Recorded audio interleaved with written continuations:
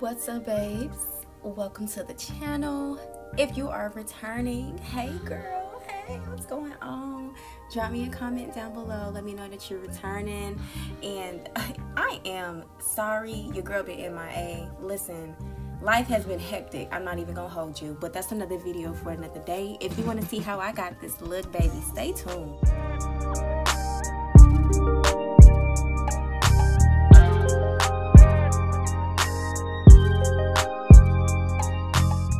Babes, so you already know how we have been doing it lately here on this channel. If you are returning, we're going to jump right into the tutorial.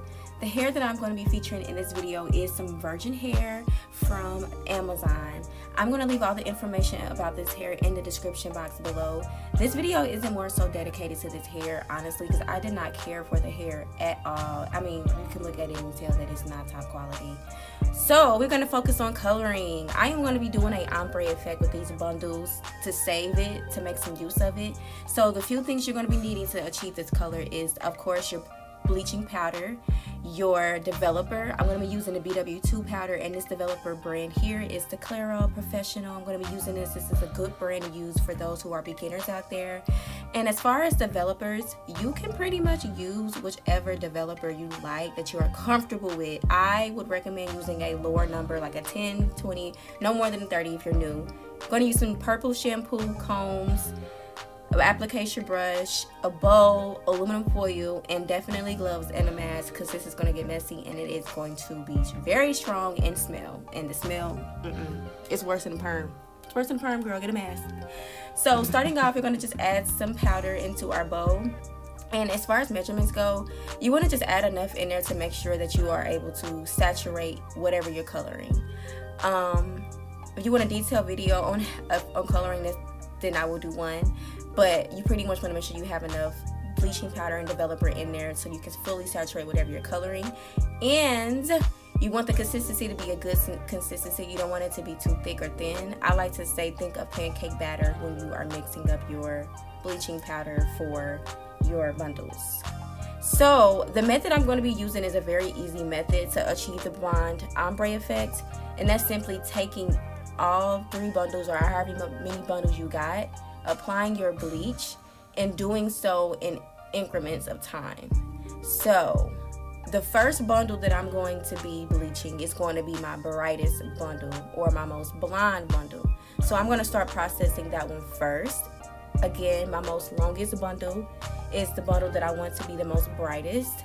So that is the bundle that I am going to be processing first. I'm going to go ahead and just slap on my developer. I'm doing this in any type of form. There's no particular technique or form that I'm doing this in. I'm just showing you how to do it with the brush.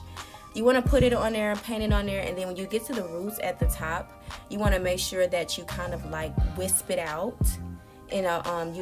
Put your brush in like a vertical direction and wisp out the top so it doesn't have like that harsh line of demarcation. And then the rest of the hair, make sure that you fully saturate the bundle. Flip it over, get in between the hair so that it's fully saturated. And then also you want to do something that you want to do that I didn't. Make sure that you keep your other hand clean of bleaching solution, because you're going to get messy. You don't want to put bleach on areas that you don't mean to get bleached, because it's going to cause it to be a mess. And I'm going to show you what happens if you do that later on in the video. So I'm going to continue to do this for the remaining bundles. Again, I'm using time to process these bundles. So the longest bundle I'm going to process first, because I want it to be the brightest. And then the shortest bundle, which is my last bundle, my third bundle, that one is going to get processed last, because I want that one to be the darkest. So my ombre is going from darkest to light on my unit. So yeah, hope that makes sense. If it doesn't, drop me a comment and I'll put it in the comment. I will leave descriptions in the comments, everything, products, and all that good stuff. So I'm gonna let the video play out for the remaining of the time.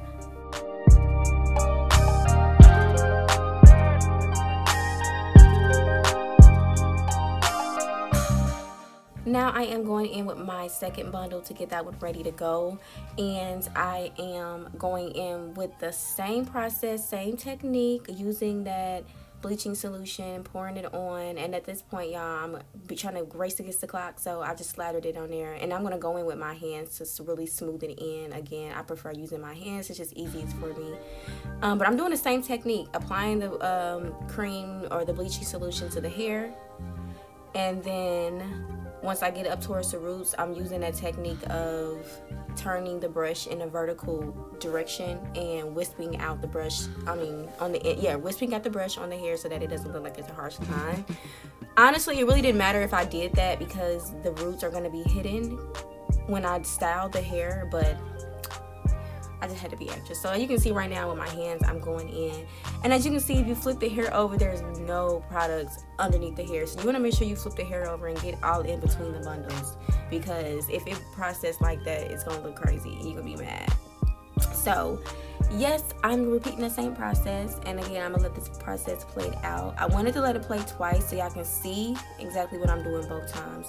And again, I left the bleaching solution on the hair for about 30 to 45 minutes for each bundle, and I started with the longest length. Whichever bundle I wanted to be the lightest is the bundle that I started processing first. So yeah, now that we have gotten our hair saturated, I put it in the foil and let it finish processing, like I said, for about 30 to 45 minutes. And I took a look at it. I saw that it was not as bright as I wanted it to be, and I also saw that it was getting a little dry. So if you wanted to continue to process it, you could by adding some more products. Definitely want to make sure you add some if you're going to continue the processing time. If not, it's just going to just be sitting here. So again, I wanted it to be a little bit lighter, so I am going to go in and bleach it a second time. I didn't let it process the same day because I had something to do, but I went in and processed it a second time, but I did it after I constructed the U-part wig. So stay tuned for the next part of the video to see how I constructed the U-part wig.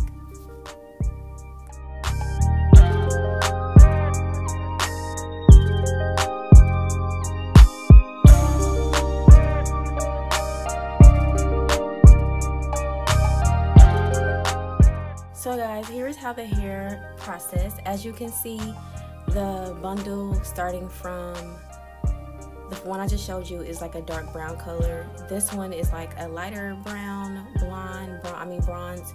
And then the next one I'm going to be showing you is a lighter blonde color. So it's like an ombre effect, right? Right.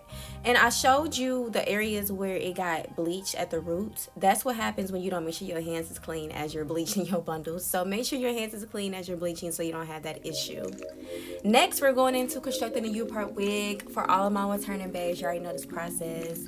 Put your cap of your choice on your mannequin head, spray it down, which has got to be, or your hairspray of choice. This step is optional. I like to do this because it helps the quick weave, glue, and all that stuff adhere better. So we're going to go in and begin to measure our track out starting from the back of the wig head or the nape of our neck. Cut it, apply our glue, and then add it on. So as you can see, I'm measuring out the track with my finger, cutting it with some scissors, adding a nice thin layer of glue, and then applying it on. Make sure you put a plastic bag of some sort underneath your cap to protect your mannequin head if you care to protect it.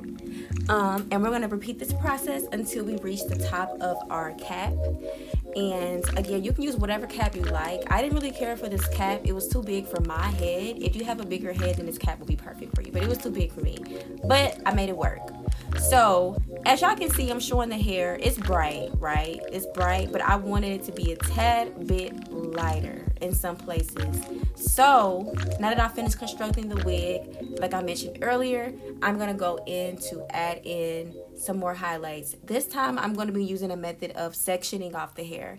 So I'm going in and sectioning off an area on the crown of my head and on the sides, and then I am sectioning those 3 sections off into another 3 sections.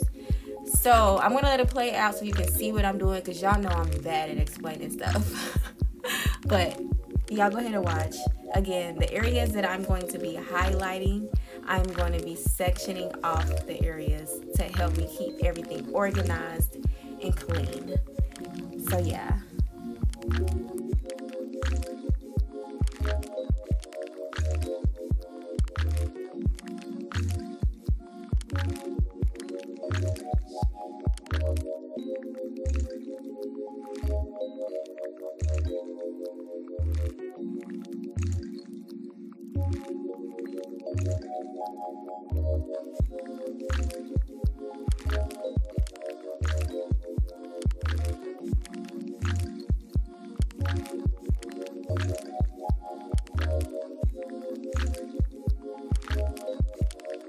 So going into this part of the highlighting, I am going to be doing a method where you tease the roots. So you take a fine tooth comb and you tease the roots, push the hair up, tease it, tease it, tease it, and then you apply your bleach like I demonstrated in the previous clips. And I'm doing that method because it's going to add some dimension to those sections that I'm adding some more bleach in to lighten and make it a bit more of a brighter blonde color. So it's just going to make it, like I said, give it some dimension, so that way when you flip your hair, when the light hit it, you can see those different tones of lights and darks because you teased those few hairs and got them out of the way. And then that is the action that I told you about, taking the brush and putting it at a vertical angle and swiping it up and down so it's not just a blotchy looking job. Here is how the color came out once I finished doing everything. The brighter blondes are there, as you can see, and this is where you can determine if some hair is good hair at. As you can see, the hair has some blotchy areas where it was processed, and that is because this hair is not a really high quality virgin hair, which is why I said I didn't like it. It was wavy hair, and as you can see, the curl pattern is gone. After I washed the hair, the curl pattern was like this. So yeah, the hair is good for the price, but I wouldn't even purchase it for the price because you might as well put that money towards some real virgin hair if you're gonna do that. So yeah, y'all. But I had to finesse it, make it do what it do, because we can't be wasting coins out here. I had to make it work. So I made it work, made it work, made it do what it do. Right now I'm gonna go into straighten the hair, and then I'm gonna be curling it and styling it. Definitely had to put some curls in it because this color job was, it came out how I wanted it, but because the quality of the hair, yeah. And I didn't feel like going in to correct it. I was just like, you know what? I want to get this video out. Let me go ahead and put some curls in it so you can't really see where the bad bundles have the bad hair at.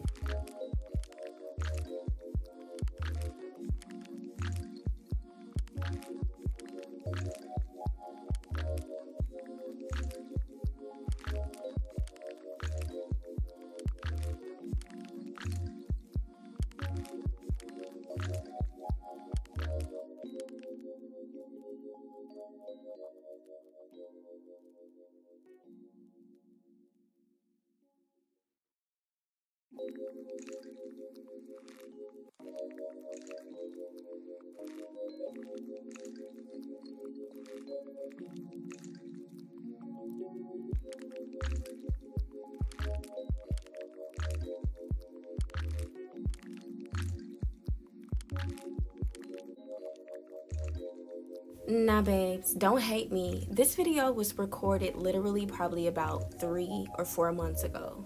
Probably longer than that. Like, it was, yeah, recorded months ago. So I lost the clip where I installed my combs onto my U-part wig.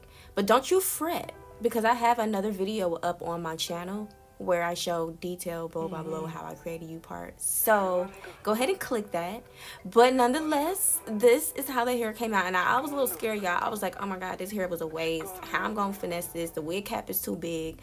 But it came out so cute once I curled it and styled it. Like, definitely a good throw on U-part wig when you need an emergency and you want some color.